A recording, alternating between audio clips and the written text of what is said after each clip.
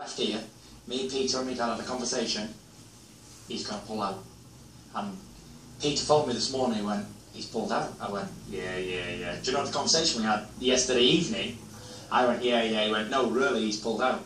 What's his injury? He's injured his leg on the way home from the plane or whatever he's done. So, you know, it is what it is.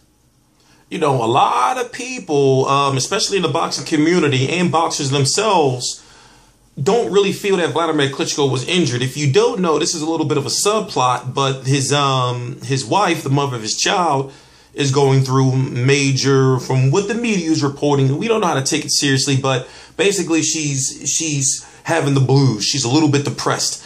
And, you know, it can't be good that Klitschko has to be training for the biggest fight of his career at this point in time and having a newborn baby and she having to do all the work. But of course, I'm sure they got nannies and maids. These people are rich.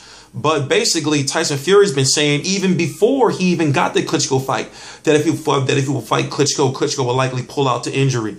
And this guy has had that type of luck. But the good thing is the fight is rescheduled November the 28th, 2015. And it's basically only a month off. So T Street Controversy. This is T Street Controversy Live. I cover every single major fight live.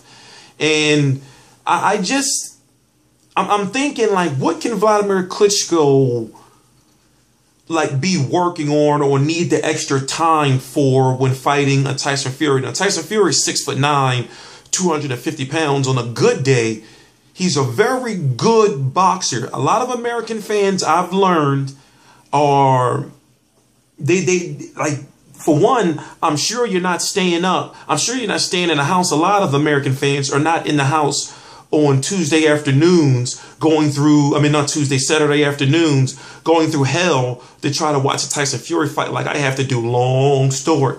But to be able to watch some of these fights is just, especially for a fighter who's been fighting on Box Nation. Luckily in the States, HBO is showing this fight. But to be able to watch previous Tyson Fury fights, for example, Tyson Fury's fight against Derek Chisora, the rematch, you know, it wasn't broadcast here in the States. So the point I'm trying to make is I know a lot of fans are not educated on exactly who Tyson Fury is. He's a very good boxer and he's good for the sport. Why? Because he's charismatic. He can sing, he can dance, he can talk shit, you know, and he can fight. He beat Derek Chisora. This is a 6'9", 250-pound man. He was like 260 when he fought Derek Chisora. He beat him southpaw. He can box. He's got long reach. The only problem is he could be a bit clumsy sometimes. But this is a fighter whose chin, if his chin holds up, you know, and I'm starting to learn more about the Traveler and the Gypsy community, they don't get knocked out. If his chin holds up, he has a good chance to solidly outbox Wladimir Klitschko. Tyson Fury can move. He can dance. He can move. So, you know, I don't understand like why people are saying, oh, you know, he's going to get knocked, quote unquote, spark out. Wladimir Klitschko is going to make him his baby. And I'm thinking, like, have you watched Tyson Fury fight? Now, I'm saying it's a 50-50 fight. But when it comes to, like, if Tyson Fury doesn't move around the ring and doesn't use his boxing ability and try to sit there and dance toe-to-toe with Wladimir Klitschko or go toe-to-toe with Wladimir Klitschko, then he's going to likely lose. Wladimir Klitschko is too accurate.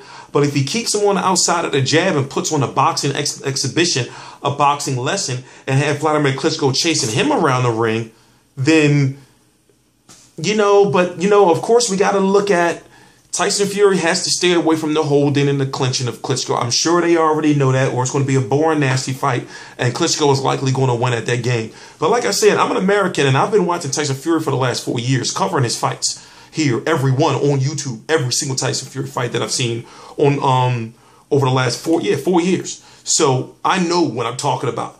And I don't understand like how fans are just saying, you know, he's just going to get beat up by Wladimir Klitschko. He's a legitimate threat. And that's why this fight is on pay-per-view. And it's been moved, rescheduled a whole month later, and it's still on pay-per-view. So, you know, this is a big global fight. And I think American fans, you know, when they watch the fight, especially see the build-up, you know, I wish America would have had an HBO 24/7 or some type of docudrama, you know, type of, you know, promo for American, you know, just so they can be able to see exactly who Tyson Fury is. Now, he did fight Steve Cunningham, beat Steve Cunningham on NBC, but that didn't do him no justice. And he did curse on national television. but that didn't do him no justice. He's a fan that I really feel that if he becomes world champion, and remember, if he wins, he'll be the WBA, WBO, IBF ring, and he'll be the recognized champion at heavyweight, and he'll have all the belt. This is a massive, massive fight. So I can't wait to see it. I was actually pissed off because it was supposed to be this last weekend. Right now it's the 26th. It was supposed to be on the 24th. But still, I'm just glad that it's not in like December, January, or February. It's just, you know, right now, 30 days away. 31 days away. T Street Controversy. This is T Street Controversy Live. I cover every single major fight live. Please subscribe.